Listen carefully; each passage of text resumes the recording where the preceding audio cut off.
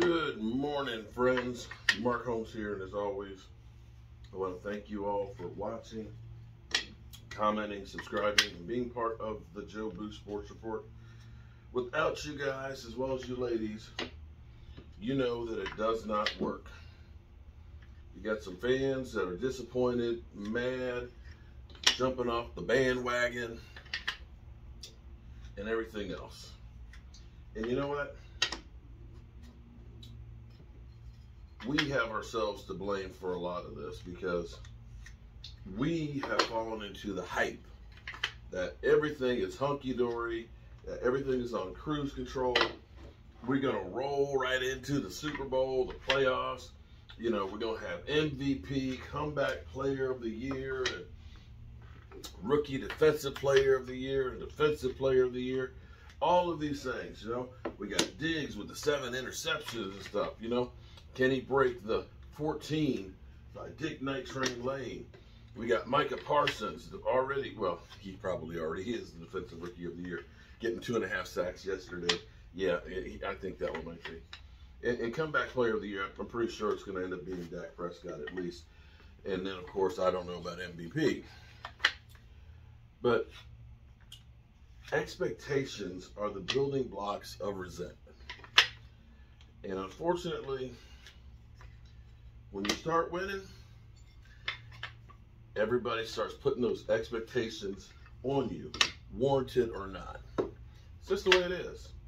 And in society, as much as they love to pump you up, they really rather tear your ass back down because that gets the headlines.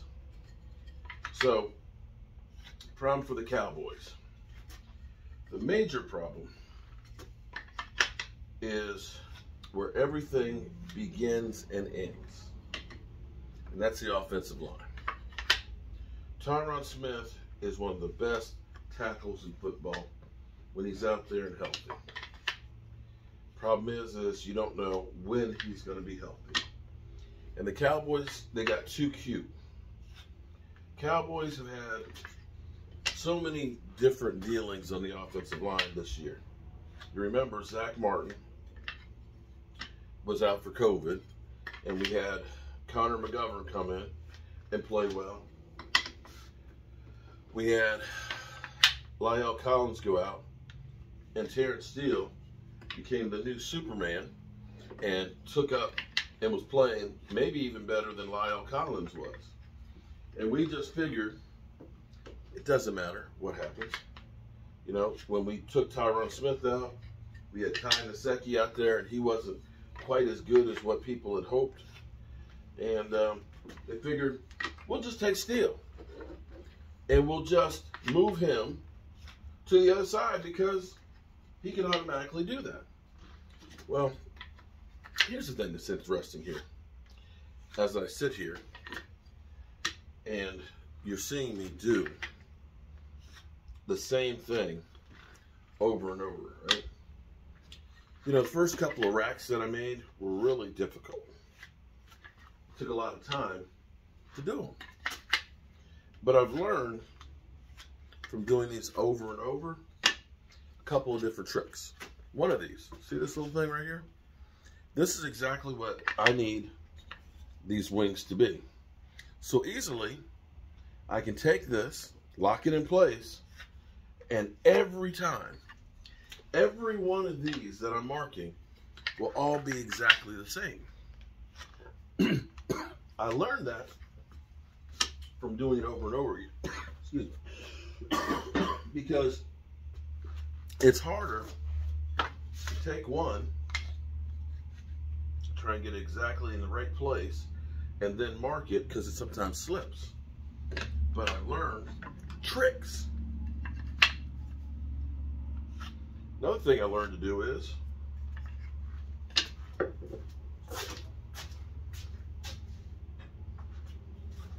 came up with this little thing.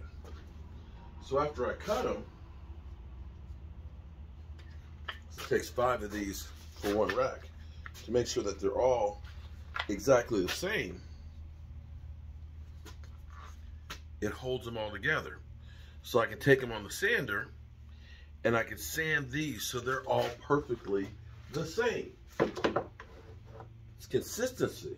It's learning to do the same thing over and over again. And as you do it, the more you do it, it becomes second nature. So I can pick this up while I'm talking to you, provided I can find my pencil, and I can continue to do this on cruise control without thinking about it, because I've done it so many times. And herein lies the problem of what happened yesterday. I know that you get sold that linemen, they're not skilled players. You know, a wide receiver is a skilled player, a quarterback's a skilled player, a running back is. Not a lineman. Well, I tell you what. You get a guy who's 270 pounds that can run a 4.7 40, and he is trying to get to the quarterback, and you're the only thing in between them. There's some skill there. Can't be I can just stand there. Doesn't work. Players are so fast and have so many different moves and stuff, you have to be able to recognize it and be able to react. Now, I'm going to do a little experiment here. You can see me do this constantly with my right hand. I'm going to try and reverse this.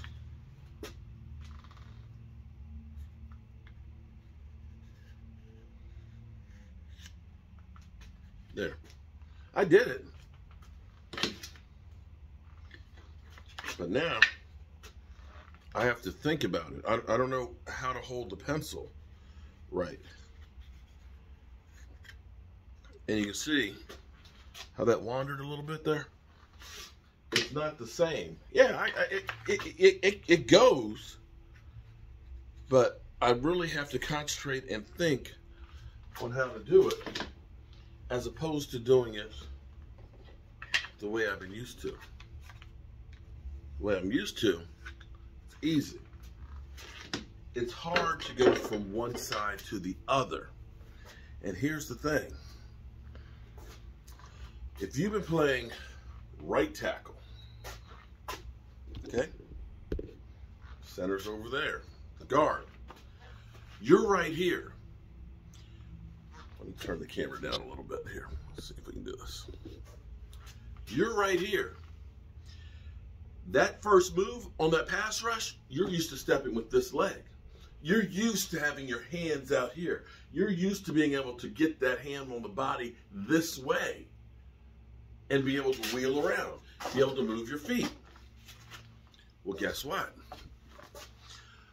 Now that I've been used to having my eye out here, looking at that guy right there and being prepared to step this way, just like when I just changed my hands.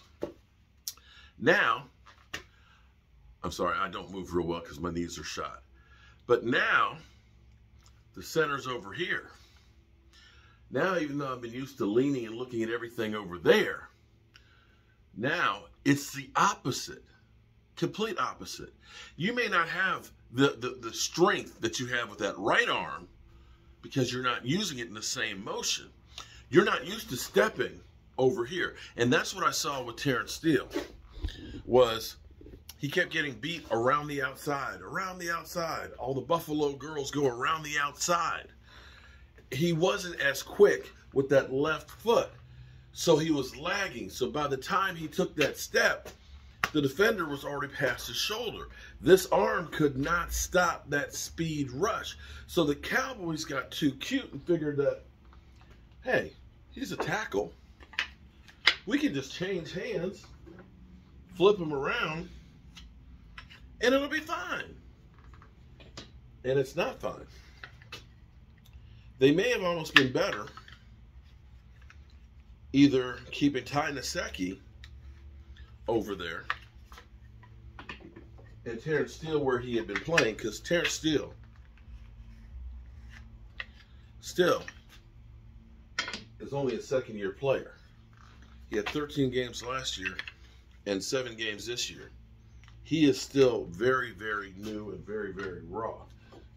And so throwing him around and just figuring that he's going to be the guy that can just do anything right now was a miscalculation.